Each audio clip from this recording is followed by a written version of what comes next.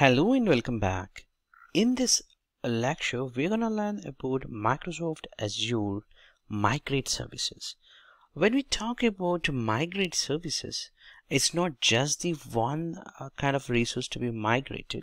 We're going to talk about a central management interface which has a multiple tools which will be useful for your migration services.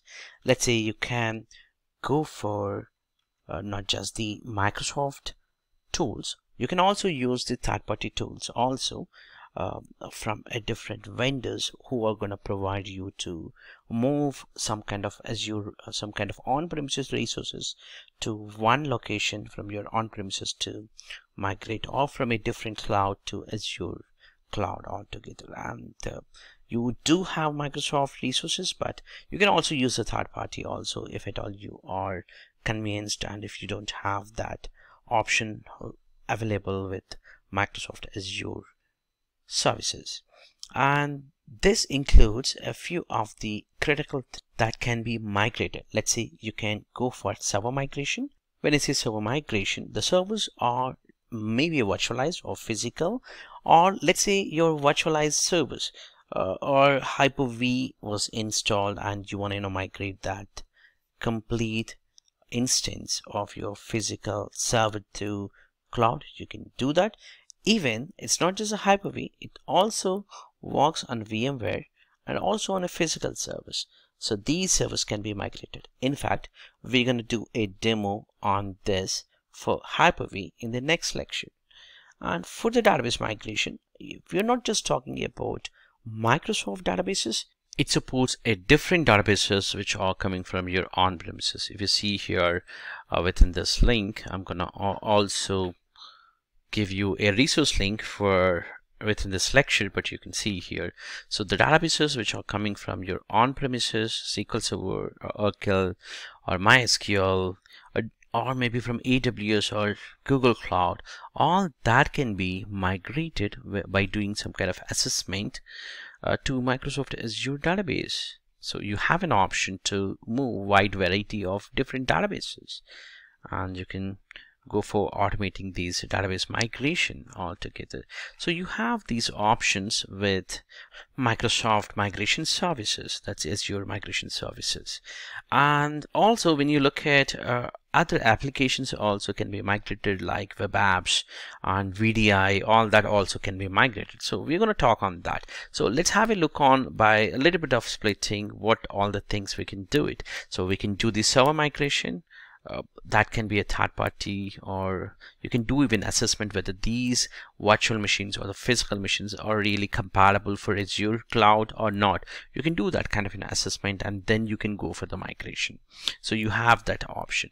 And for the data migration, you do have a large volume of data, then you can use a physical data box hardware, and then that can be shipped back to Microsoft data center also.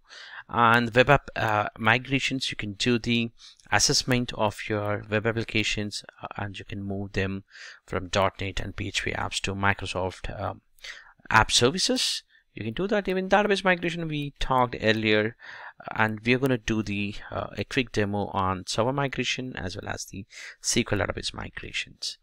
And also VDI, which is quite new service which is added within the migration services.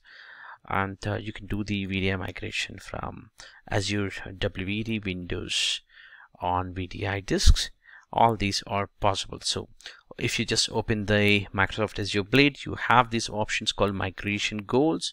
So you have this server, database, and the VDI, and the web apps and data box. So all these total 5 different migration tools are available, and you can use these services to assess and discover, assess, and then you can plan for migration, and then you can cut over. So all these are available as the option. So let me also show you quickly how the console looks like. When you actually search for Azure Migrate, you have this console, and within this blade you have an option for migration goals. So everything starts with a project within these migration goals. Let's say if I click on servers, I need to actually create a project. So for example, here I can change the project, and here create a new project, and then within that project I can have the inventory to be run with the discovery. Let's say I just wanted to create here one quick project by showing you for the demo, so I can simply choose here my Azure migration demo as a resource here, and quickly I can say that this is demo for servers, and here I can choose the region as the United States. So once the project is created, so the deployment is successful. That's nothing but a project got created. And if I just close this and little bit zoom it for your text compatibility for and you see here migrate project, which is the project which I have created for demo, and I do have another project which was created for databases. So you can actually check and you can switch back for the project. So what exactly the project will have the information which was populated, the information with the help of discover, and you will have the assessment. So how do you start? Actually you're going to start by creating a project, and then you're going to do the discover, and then you're going to assess, so that you know what's happening with that discovered object, and then you can view them as the consolidated view from the overview, and then you can plan for the migration. So here again, to do that again, you're going to follow similar steps again, but this time once you discover, you're going to actually replicate. So when we say replicate the object or the server, because we're talking about the server, right? The server might be on premises or maybe somewhere else, right? That server completely replicated to Azure with the help of a replication object or replication service, and then you can migrate that as a VM completely to Microsoft Azure. So your physical server becomes as a virtual machine to your Azure services on your Azure subscription.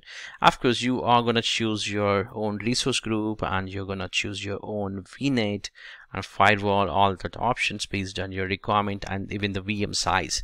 So that's the side of the service.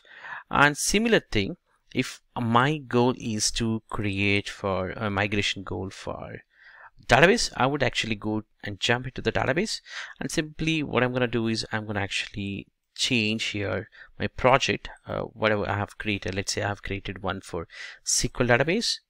I'll switch for that project, and simply when I run the assessment, so I can do the assessment actually with some kind of tool which is called database migration service. So if I just run this tool on my SQL servers, let's say if I have, this is my SQL server, so this is going to be a tool, data migration assistant.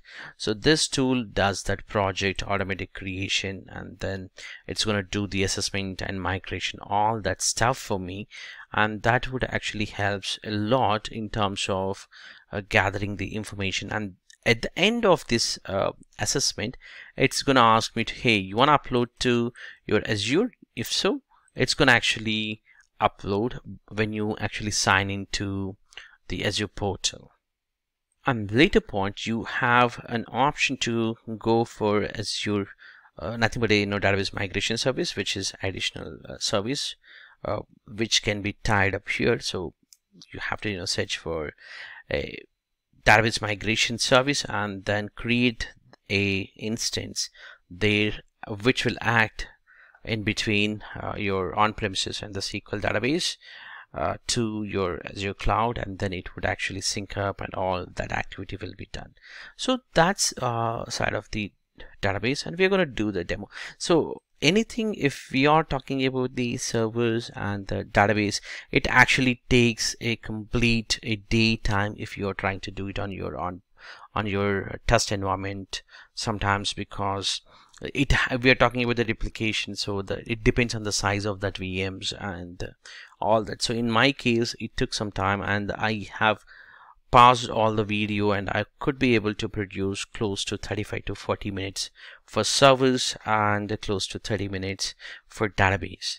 So that's what we're going to try to do. So Just to conclude, you need to have your objective goal, whether you want to migrate your service from on-premises or databases from different cloud or on-premises to Azure cloud or VDI infrastructure, and then the web apps, all that, and then you're going to actually migrate that object. For that, as a first step, you're going to do the assessment, and then you're going to actually use the migration tools.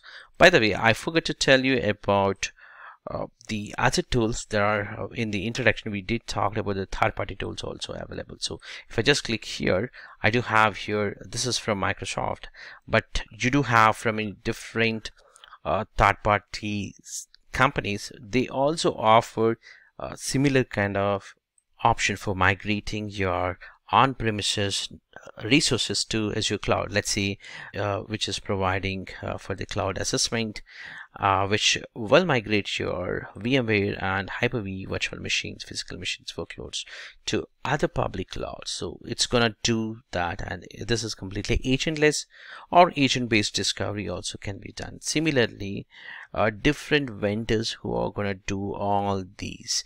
So if you are gonna go with them, it might cost you additional cost because they're not free. So if you just choose this option, then it's gonna ask you for a pricing, a nominal price they would expect you to pay, because they're not gonna offer you for free all these options. So that's the just wanted to tell you on that part. For third-party payment also might be needed if you are actually using non-Microsoft solution. So that concludes this lecture, and stay tuned for server migration. This is going to be a lengthy lecture in the upcoming demo. I will catch you in that lecture. Thank you for watching this.